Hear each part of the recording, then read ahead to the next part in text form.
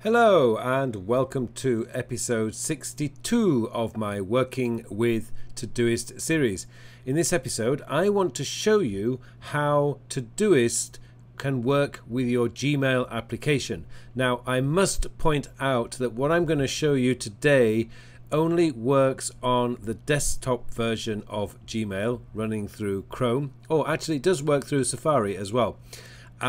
But I've tested this on my mobile devices and it doesn't actually work quite the same way. Maybe that will be a future update to the Gmail application from Google in a future update. But for now, this works beautifully on the desktop version. And for those of you who are working in an office environment all day, and often when I'm working in a coffee shop, because my company email runs through Google and so does my personal email, I often have my Chrome browser open because I use my Chrome browser as my work browser, my Safari browser as my personal browser for reading news and stuff like that. And by the way, guys, that's one of my little secret productivity tips. Chrome browser only used for work. And that means there's no Facebook. There's no Facebook notifications, there's no Facebook bookmarks or Twitter bookmarks or anything. Chrome is just purely for work related stuff. This avoids any possibility of me getting stuck in the rabbit hole of Facebook and Twitter procrastination. Anyway, I go off the point. So let's have a look at how Todoist works with Gmail. Now, before we get started, what I should do is I should show you that what you need to do is you need to get the Todoist for Chrome and the Todoist for Gmail extension. So what we do is we go into the web store, which I'll click on here, and the easiest way to do this is to type in Todoist into your if I can spell, must be having a bad day today, so we click on that. And just to make sure that you get the right ones, what you're doing is you're looking for offeredbytodoist.com. So this is the application that you need. And down here, you get the extension for Gmail. Sorry, this one here. Todoist for Gmail offered. Again, make sure it says offered by Todoist.com. Now, you need both. The application is going to work from the let me just open up another window for you and I'll click onto my apps. So the application will work from here, and what that does is basically just takes you into your version of Todoist. Over here though, the extension is linked, Todoist for Gmail, this is the one that you want. This one actually works directly in your Gmail application. I think it's very important that you get both of them, or else this isn't going to work. Okay, so let's come out of the Chrome Web Store and go back into my email. And we'll open up this Todoist test email. Now, what you will get once you have this extension included in your Gmail, first of all, you're going to get your Todoist down here. So you can click on the little line arrow and you've got all your tasks that you have to do today is down there, which is wonderful. You can click them off from Todoist. You can add tasks from Todoist, and you can go into specific projects if you wish from this menu. So this is a handy little tool if you're working in in Gmail. You can get straight into your tasks straight from there. Now, what you've got here is when you have the Gmail extension though, one of the amazing things is you get this wonderful button up here called Add. And this is going to save you so much time. Now, quite often I use I use Apple Mail, particularly on my mobile devices, and usually when I'm working from home on my desktop.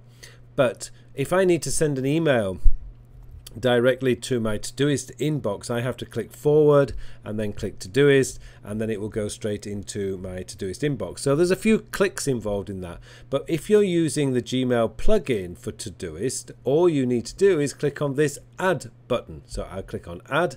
It comes up, quick add task, add the task. Now, one of the things that I really like about sending email directly from Gmail to Todoist is because what I do is I get the title of the email. So the title of the email is Todoist test email here. That comes up here. The note will give me the body, or the note should give me the body. It doesn't, but there you go. But what I can do is, if I click out of my my Evernote, go into my desktop version. This is my desktop. This is not my desktop. That's my Chrome version. This is my desktop version.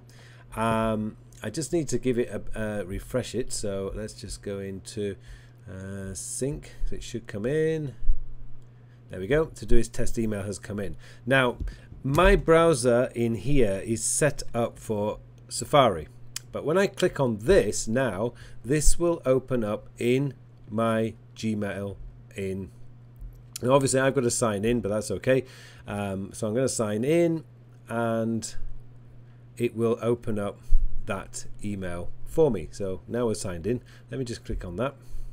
That should take me directly to the email. Actually, it doesn't. Yes, it does. It does take me directly to the email. And it's certainly, if you're using Chrome as your main browser, then that's just going to open up the email, and boom, you're ready to go. Now, if I had done it my usual way, and I haven't opened Mail on my laptop, so let me just open Mail on here. If I'd done it in my usual way, here's the test email. Now, from Apple Mail, I have to forward that email to a Todoist, which I'll do. So that goes straight to my inbox. So I'm going to send that off. So we can come out of that one and just give it a few minutes to come in. And I should say sync. Maybe it's going to come in. Yes, there we go. Now what you'll notice is now this email is not actually clickable. I've just got FWD for forward, and I would have to go into here, and I can see what the email says, but it doesn't. I would then still have to come out of Todoist and go straight into my email to actually get to that email. I much prefer doing it this way because it's faster. It takes me directly to the email, and boom, I can get straight into work. I think that is one of the best things, that if you're a Gmail user for your email, then you use Todoist, then you really do need to download the Todoist extension for Gmail. It is fantastic. Okay, I hope you found that useful. Please don't forget to subscribe to my channel if you want to get the latest information and the latest tutorials as and when I do them. And also, please don't forget to join our Jay Miller's Productivity in Tech Facebook group. I'll put a link in the notes below. It's a fantastic group where people who are all interested in productivity are there to help you and to give you advice and to answer any questions. And please get involved and share your ideas on productivity, because that's how the community is working. Okay, I wish you all a very, very productive week, and I'll see you in the next episode.